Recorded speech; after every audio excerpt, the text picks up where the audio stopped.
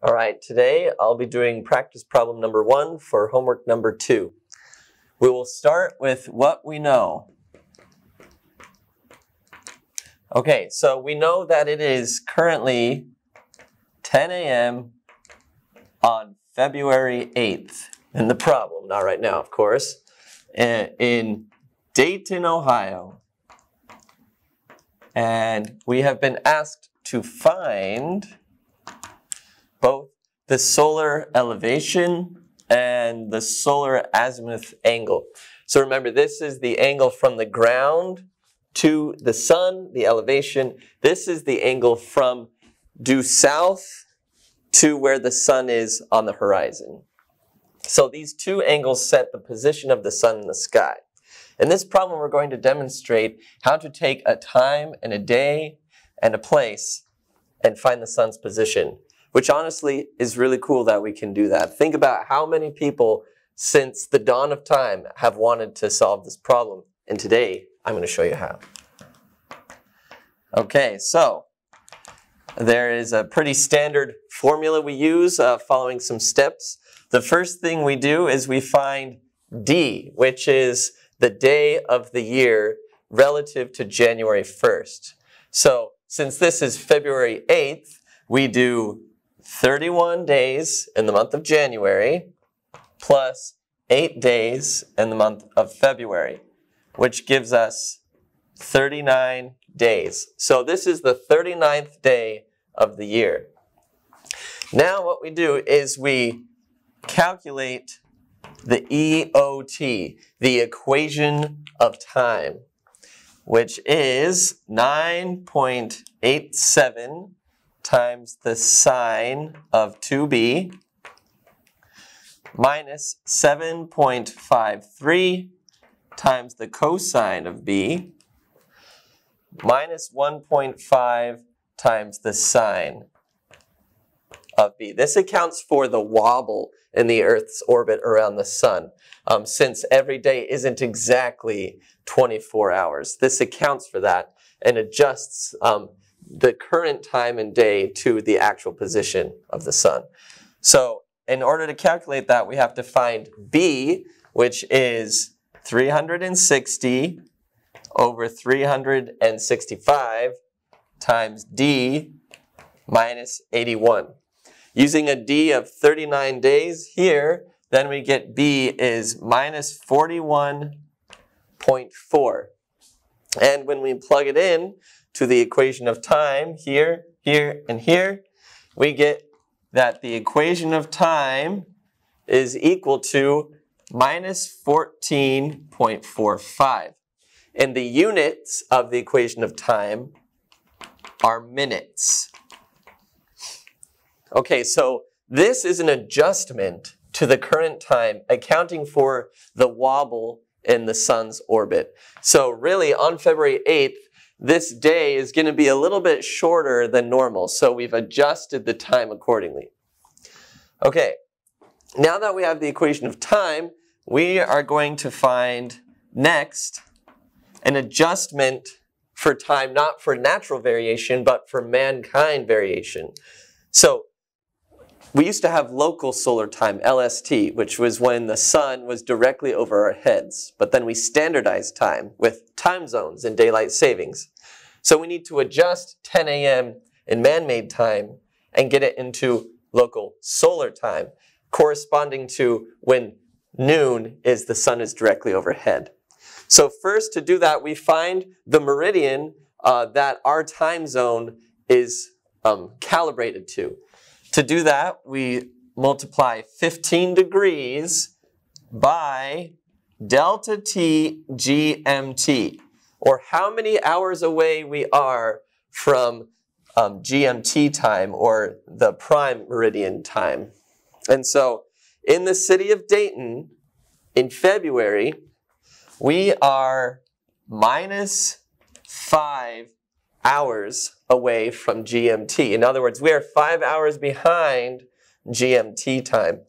Now, if this had been in the summertime, then we have daylight savings. And this instead would be -4 because we spring forward. So this is -4. But currently, we are standard time, we are at -5.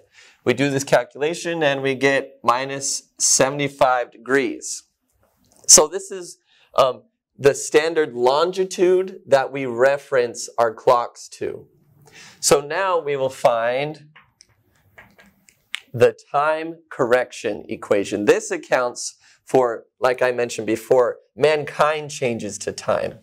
So we multiply 4 by our current longitude and subtract that from our LSTM, or our standard meridian for time, for our local time, and add that to now the natural variation of time, accounting for variations in the Earth's orbit, around the sun, and in its rotations. Okay, so we find TC by plugging in our longitude, which we will add those to our knowns. You can look up on really any Google calculator the longitude and latitude of Dayton, Ohio. So our longitude is -84 degrees. Remember, everything in the Western Hemisphere, which we're in, is a negative longitude. Our latitude, remember latitude is north-south, latitude, flatitude. Well, our latitude is 40 degrees north, so it's positive. Southern hemisphere is negative, northern hemisphere is positive. So positive 40 degrees north, -84 degrees west. Let's go back to our time correction factor. We plug in our longitude, which is -84. Subtract that from our meridian, where we reference our local time to. So at a longitude of 75 in the Western Hemisphere, that's where our time is referenced to. And that is a -75. Notice how there was already a minus, so we have 2. And we add that to our equation of time, which is -14.45, and that is in minutes.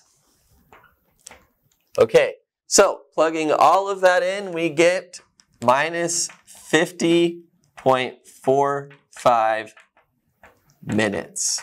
Again, this is a correction to time, accounting for that day of the year and how we need to adjust our current time based on what has happened, whether it's mankind variations or natural variations. We are now ready to find the local solar time, which is our local time, 10 a.m., plus our time correction factor divided by 60. Okay, so now our local time, which is 10 a.m., we need to express as a decimal. Luckily, since it's an hour, it is just 10.00. But if we had minutes, we would need to express those minutes as a decimal by taking the number of minutes and dividing it by 60. And that goes right in there. Okay, so plugging in our local time and our time correction factor, which we divide by 60, then we get, so we're working in hours with minutes as the decimals. Then we end up with 9.16. That is our local solar time. So although our local man-made time is 10 o'clock, when it comes to solar time, being noon is the sun is directly overhead, it's actually only 9.16 hours, which is about the same as 9:10 in the morning. So we can now find our hour angle, which is the angle of the sun relative to noon. That is 15 degrees times our local solar time minus 12, which is minus 42.6 degrees. So the sun is 42.6 degrees away from being directly over our heads. Okay, we're getting close, but we're not there yet. Now we need to find the declination of the Earth. So here is the Earth, here is the sun. For now we're going to say the sun is orbiting around the Earth. Here's the equator. So in the spring and fall time, the sun is lined up with the equator. In the summer and in the winter, the sun is not aligned with the equator because of the tilt of the Earth's axis with its rotation. This angle is the declination of the Earth. This spot corresponds to the summer solstice in the northern hemisphere, so this is us right here. And this right here, this is the winter solstice. And then these would be the fall and spring equinoxes. Okay, so to find that declination angle, you multiply 23.45 degrees, which is the maximum it can be. And you multiply that by the sine of 360 over 365 times d minus 81. Okay, and that is minus 15.51 degrees. So the sun is currently about here, which makes sense. It's winter, and we're up here. Okay, we have the declination angle and the hour angle. We are now ready to find the solar elevation, alpha, which is a little bit long, but we're going to write it out. That is the inverse sine of the declination angle times the sine of phi, which is the latitude, remember latitude, latitude, plus the cosine of our declination angle. We're going to switch colors. All right, cosine of our declination angle times the cosine of, again, our latitude. And finally multiplied by the cosine of our hour angle, HRA, which we found here. Whew. So we put in our declination angle, our latitudes, and the HRA, which was everything we did here all the way up to this point was to find the hour angle, or the angle of the sun in the sky. When we do that, we get an alpha of 21.8 degrees. Okay, finally we need the solar azimuth, which is again the angle of the sun in the horizontal plane relative to south. That we can find using a simple equation if we know the elevation. And that is the inverse sine of the hour angle times the cosine of the declination angle divided by the cosine of alpha. Okay, so this is our equation to find the solar azimuth relative to south. And we get minus 44.62 degrees. And you say, well, what does that even mean? So if this is our compass, and this is north, and this is east, and this is south, and this is west, a negative value indicates that we are closer to east because we are in the morning. So the sun, if we project it down onto this plane, is about here, where this angle is the solar azimuth, a value of negative 44 degrees to indicate that it is to the east. A positive value would mean it was to the west, where 0 would be to the south. This is often reported relative to north, which in that case we would just find this angle, being 180 degrees minus 44.62 degrees.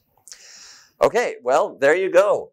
We have done what people for thousands of years have been doing, finding the position of the sun for a given time, date, and location. Thanks for watching.